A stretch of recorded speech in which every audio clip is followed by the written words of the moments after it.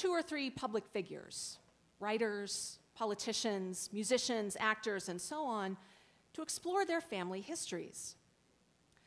The guests don't usually know much about their ancestors further back than their great-grandparents or so. And Finding Your Roots has a team of genealogists who comb through records to learn as much as they can about each guest's family tree. Not just the names, but the stories of these people's lives.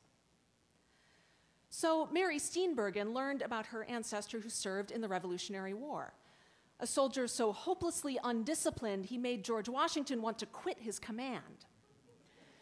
And Leslie Odom Jr., who assumed that all his ancestors were American going back hundreds of years, found out that his great-grandfather immigrated from South Africa in the 1920s. At the end of the show, Dr. Gates asks each guest what it's like to have learned about their family histories. Nearly all of them say something like, "I know better who I am now because I know where I've come from. The hardship and sometimes shame along with heroism and sacrifice." Most Americans define our identity through our work, and all these guests are successful people at the top of their fields. But they learn they aren't only musicians, actors, politicians, and so on. Their identity comes from claiming their place in a larger story.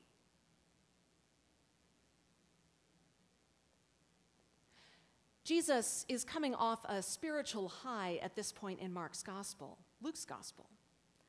He's just been baptized in the River Jordan. After he emerged from the muddy water and was praying, the heavens opened. The Holy Spirit descended upon him, and he heard a voice saying, "You are my Son, the beloved. With you I am well pleased." The Holy Spirit continues to fill Jesus, and the Spirit leads him into the wilderness. The wilderness in the Bible is a place of danger. There's wild animals, hot days and cold nights, rocky ravines where you might fall, not much food or water.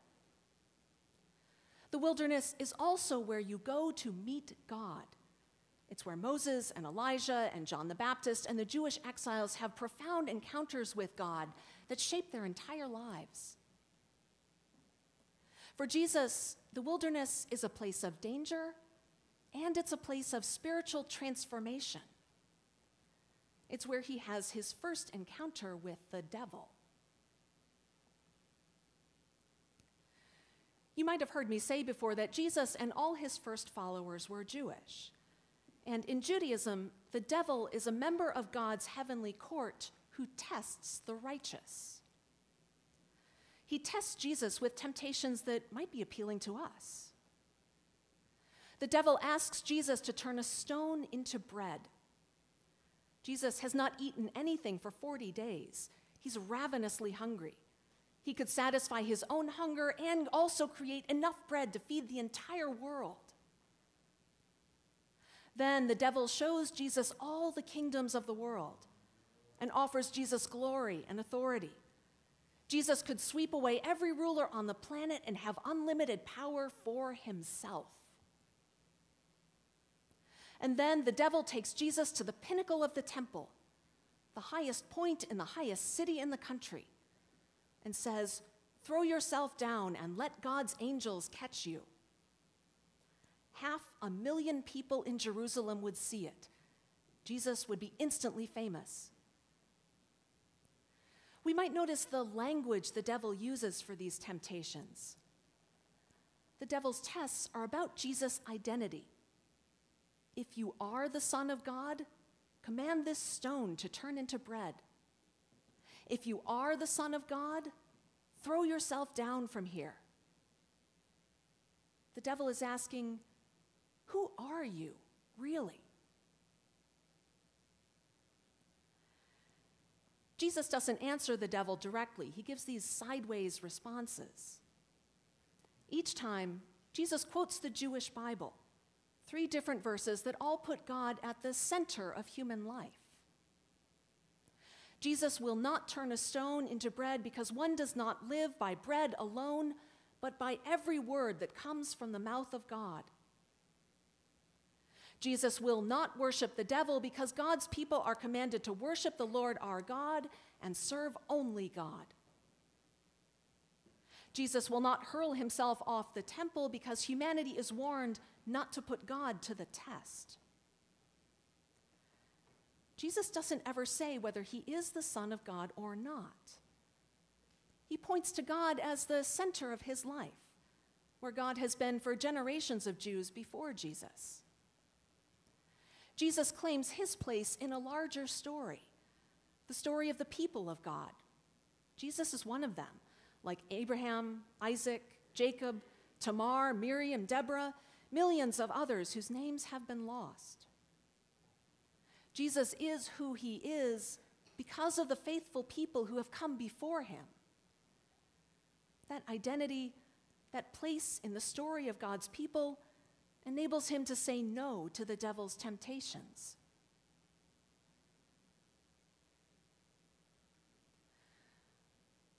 We might wish we had faith like that, the kind of confidence in our identity that allows us to resist even the devil. But Jesus' faith isn't the only kind of faith. There's a quieter confidence in who you are that comes from the faith we see in the book of Deuteronomy. At the very end of Moses' life, he has led the Israelite people within sight of the promised land. Moses knows he won't make it to the promised land himself, but he wants to leave his people with some final instruction when they do get there. So once the Israelites have been in the promised land for a year or two, when they have crops to harvest for the first time, they are to offer the first fruits of their harvest to God at the house of worship. When the priest takes their offering, the people are to recite their history. They are descended from a wandering Aramaean, perishing from hunger, who went down to Egypt. In Egypt, their numbers grew and grew. One person became a whole people. But it wasn't easy for them. The Egyptians treated the Israelites harshly and afflicted them with forced labor. The Israelites cried to God, the God of their ancestors. God heard their cries. God acted to free them. God provided for them as God brought them into the promised land. So now the Israelites offer the first fruits of that land to God. And they celebrate God's goodness and abundance, the ones who have their own property, and refugees and Levites who don't have an inheritance of their own.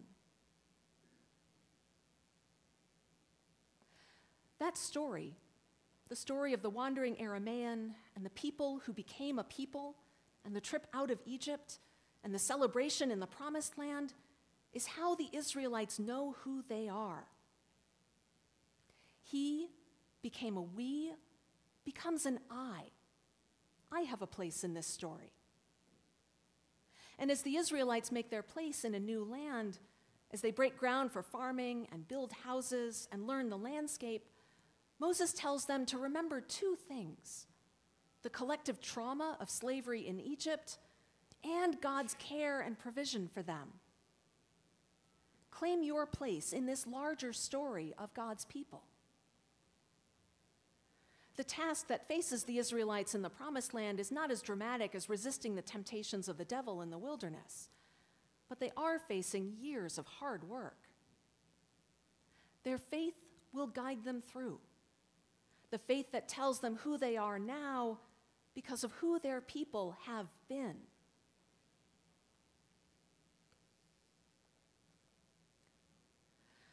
I find that kind of faith reassuring as we pray for an end to war, cope with an uncertain economy, and enter year 3 of this pandemic, which is maybe over now, maybe not. Who really knows? I don't know about you, but I don't have the spiritual or emotional energy to resist the devil and his temptations right now. The work that lies ahead of us these days is more like building new lives in the promised land.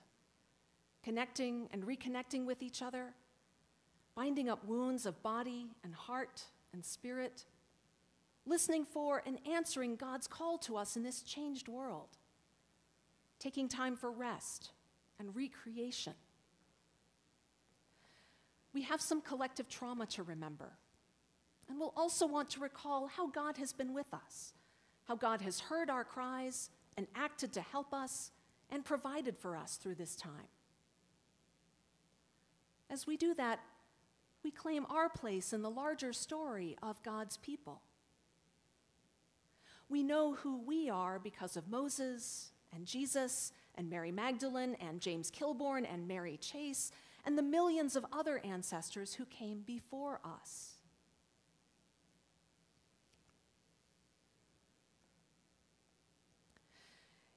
If Finding Your Roots ever opens up the show to people who are not famous, I would love to be a guest sometime. There's lots about my family history I would like to learn. Maybe you would like to know more about your ancestors too. Yet we have found our roots in the story of the people of God, and it tells us who we are. Our identity as Christians, as followers of Jesus, comes from claiming our place in that larger story of faith. We know who we are because we know who we have come from. And knowing who we are, trusting that God will provide for us just as God provided for those who came before, we can do the work God has given us to do.